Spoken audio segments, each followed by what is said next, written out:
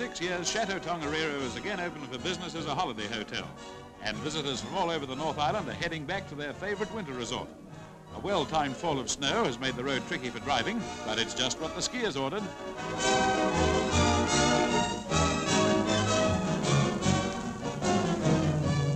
It's nice to be back again, and it's like old times being met at the door by the manager.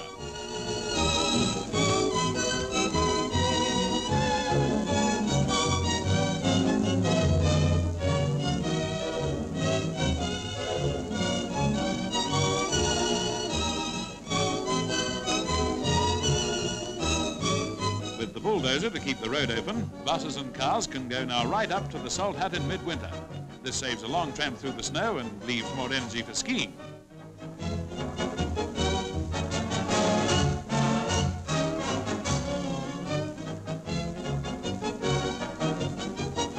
At Salt Hut, guides look after the learners, and after 6 years' rest, there are a lot of novices.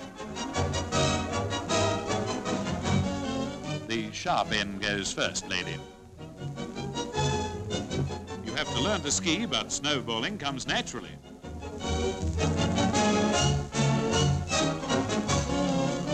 Looks like another cold front.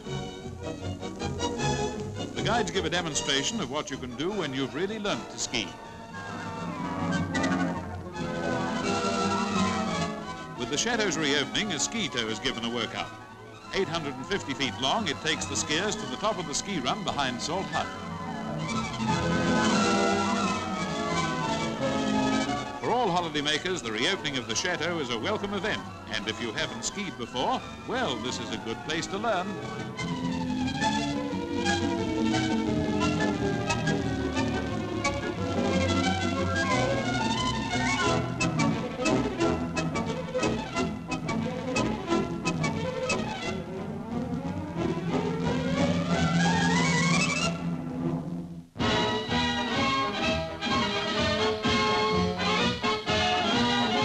Governor-General Sir Bernard Freyberg meets the finalists for the Chatham Cup before play at the Basin Reserve Wellington.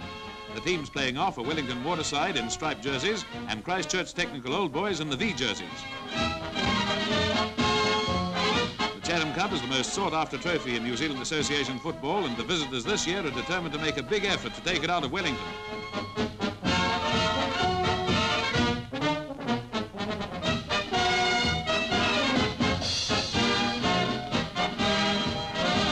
And positional play of Christchurch is rather more precise than the home teams, and often they come close enough to the goal to take a shot, but this time the goalie just saves it.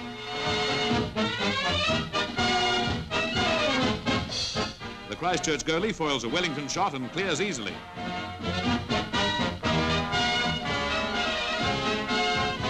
But the visitors don't have it all their own way. They start a fast passing rush, but it's broken by their opponents, who seize the advantage by pressing play into the goal area.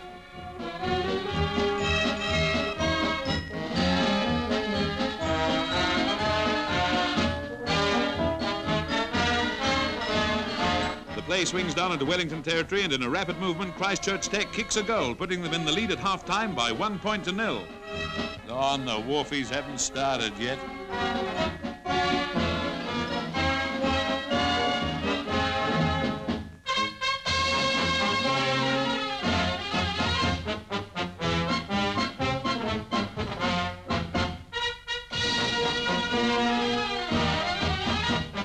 Wellington have the wind in their favour now and a good chance of turning the tables on Christchurch. Play is brisker, but the visitors' defence proved just too good, and they increased their advantage by kicking another goal, making the score at the end of the match Christchurch Tech 2, Waterside 0. The Chatham Cup will leave Wellington for the first time in years, and the visiting skipper happily accepts the trophy from the hand of the Governor-General.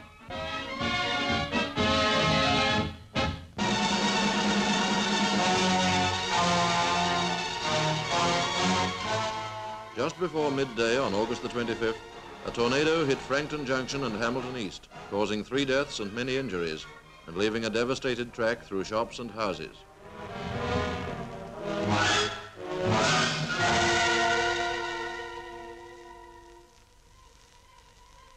A few minutes after the tornado passed, Frankton's shopping area was a scene of destruction, with windows smashed, verandas down, and several shops completely wrecked.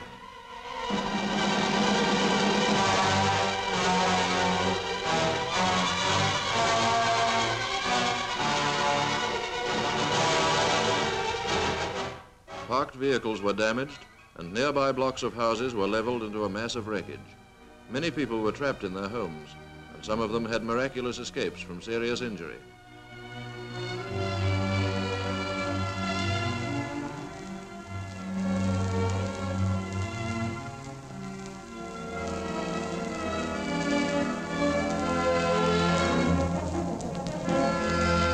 Telegraph poles were bent and broken, and wires were ripped away by wind and flying debris. Communications were restored as soon as possible, and wreckage cleared away from damaged houses by repair gangs.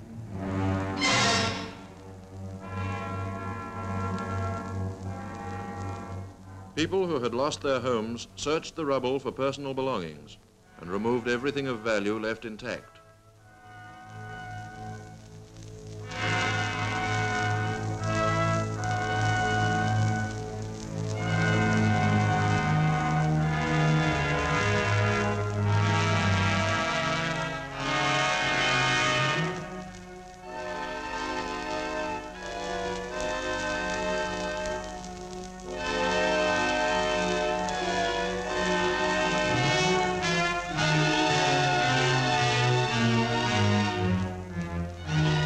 Emergency kitchens were set up to provide hot tea and food for the homeless and the rescue workers.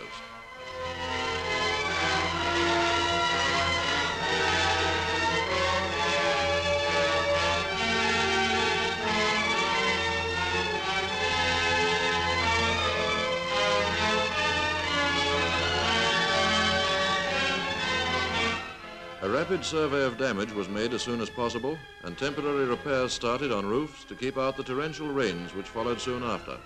But many homes were found to be completely wrecked.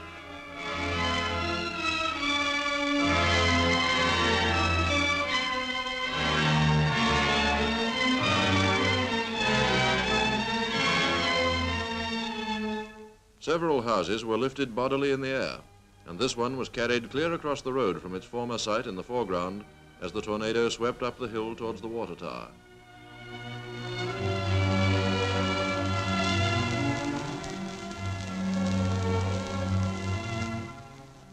Besides the 3 deaths, 6 people were admitted to hospital and many others treated for minor injuries.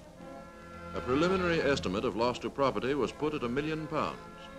163 houses were damaged, 78 of them seriously, and hundreds of people were left homeless in the wake of the tornado.